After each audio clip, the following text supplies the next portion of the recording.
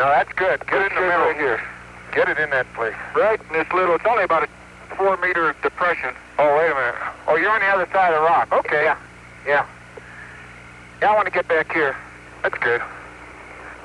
Oh, man, go slow.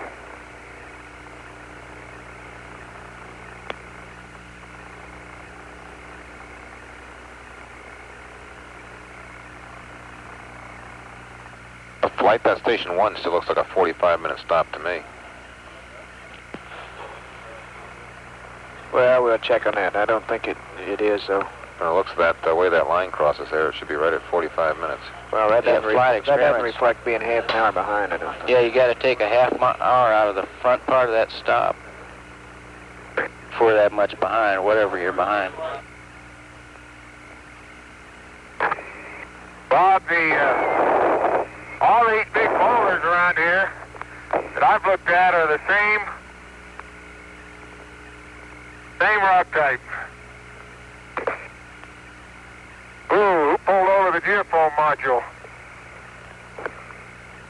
Can't imagine. Okay. That sounds like the title of a book.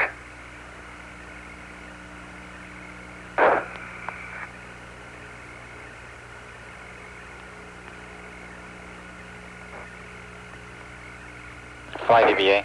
Go ahead. Okay, we have verified that the trainer does have a decal on the lean. We are checking for the direct correlation to the rose. Uh-oh. There it went. What happened? Oh, I lost my vice. I see it.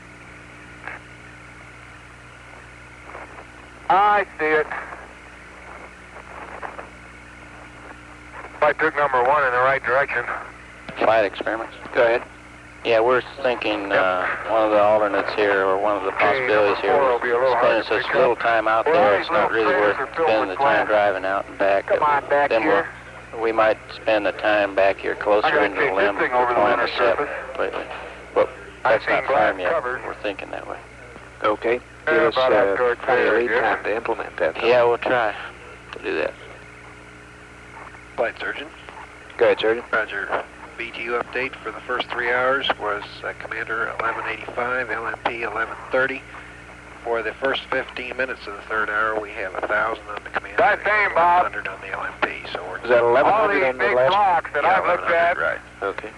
look like the Jabronic rock I was talking about. Possibly upwards of 50% plagioclase rather than 30 like the Mare. Put an intermediate gabbro of some kind. And one big block there had very sharply defined parallel parting planes. I think there's a foliation of minerals that parallel that parting, but I'll have to check it out. Okay, copy that, Jack. Those parting planes go over the